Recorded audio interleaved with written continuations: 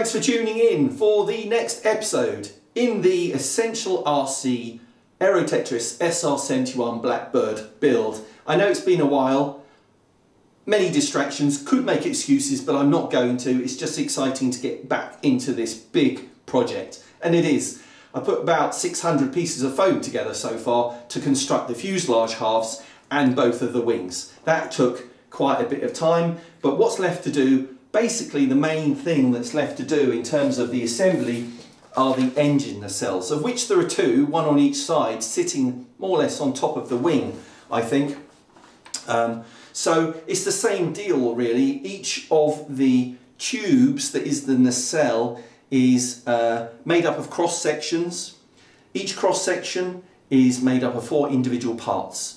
So we got a production line going last night. Myself and Claire, my lovely partner of nearly 30 years, endured projects like this. Thank you, Claire.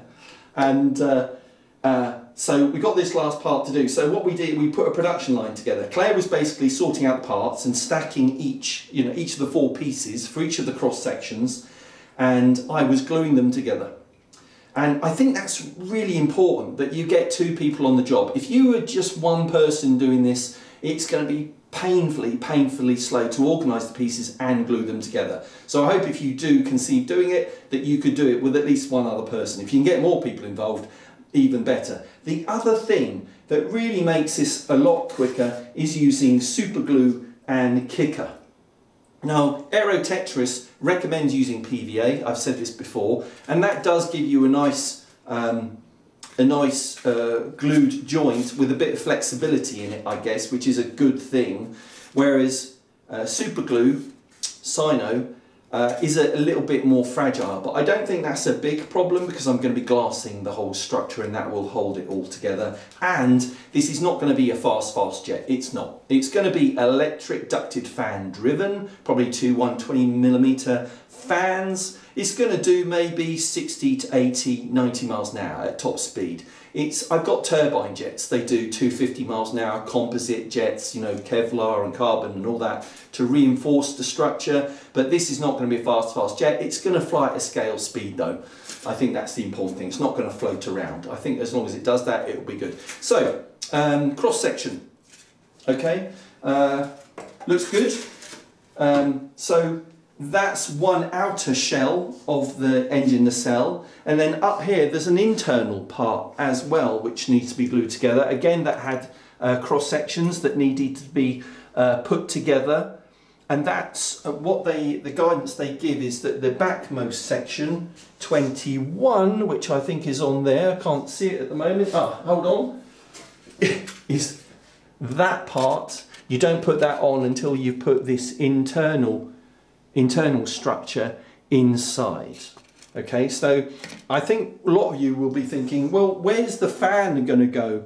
I don't know at the moment, but all you can do is put this together first, and then I suspect we're going to have to cut some of it away with a very sharp blade, and then create some mounts to put the 120mm EDF fans inside. But we won't worry about that at the moment. I'm just following AeroTetris instructions and assembling the whole structure. So now that we've got these cross sections together, what I've got to do is actually glue them together, so I'm going to do that now.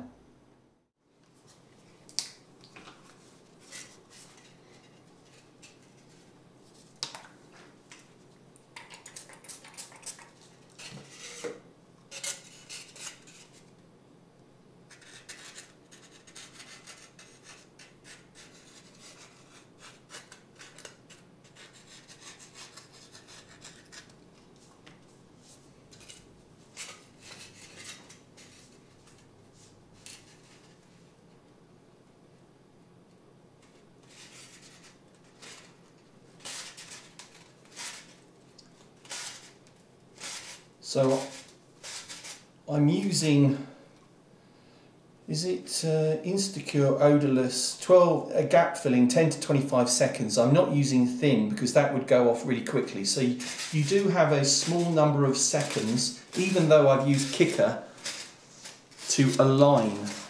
Now at the end of the day,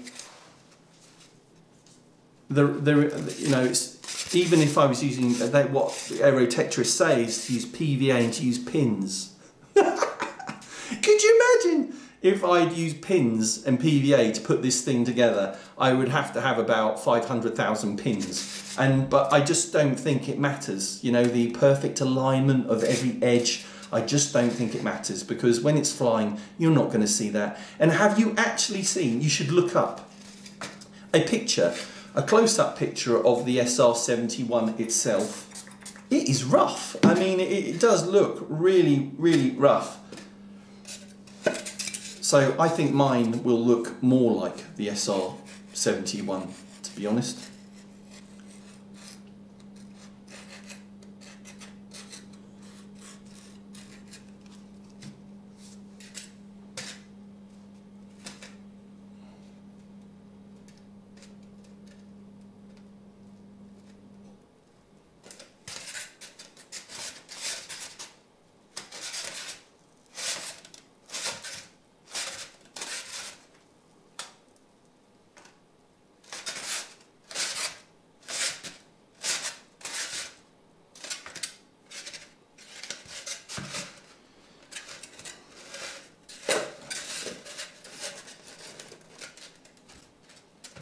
So worth checking the alignment before you actually commit to gluing it together.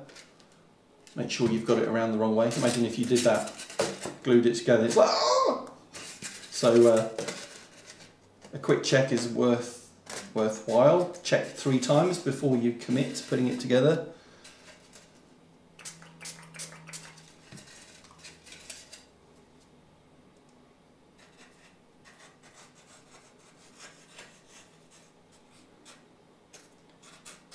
Funny thing is, would you believe, on the whole of what I've put together so far, I have only used, I'm still on just 2 of these. I've not used them completely. So I've not actually used a lot of glue. I don't know if that's a good thing or a bad thing. If it falls apart on the maiden flight, I know it's a bad thing and I should have used more glue. But there you go. A little bit of glue goes a long way, I think. And of course I'm going to go over this and fill in holes and do a little bit of light sanding and whatever, but I'm not aiming for perfection, you know, I'm just not. If we get it flying, I'll be happy. If it does one flight, I'll be happy. Right, again, quick check. Oh, I'm glad I checked, because I might have put that on the wrong way around. Claire wouldn't have been happy. And it is foam. I mean, even if you were to glue it together incorrectly, if you've got some sharp blades, you could prise the pieces apart. It's not a disaster. It wouldn't be a disaster. What I would say is more problematic is that we found we do have some missing pieces. So one of the cross sections up here, look, I'm missing 2 parts. Now I said this earlier in the project, the biggest mistake, and please learn from my mistake, is that all of these pieces, all the individual pieces, were in a big block of foam. So the pieces that you're supposed to use are surrounded by scrap, effectively, that you can throw away. And I think there were 6 different layers in the foam. If you do this, do not throw away the scrap, because it's very hard to identify sometimes what is a piece, a valuable piece that you need to use, and what is scrap, you know. And so if you are missing a piece, as I am there, I think I might have inadvertently thrown it away. So what I would be doing now, if I put each of the scrap from each of the layers into a bin liner, I would go back to the right layer for the bin liner and look in it, and I'd probably find the piece that I'm missing. Wish I'd done that. But these things happen. I can probably fabricate it somehow. I hope. It is foam after all.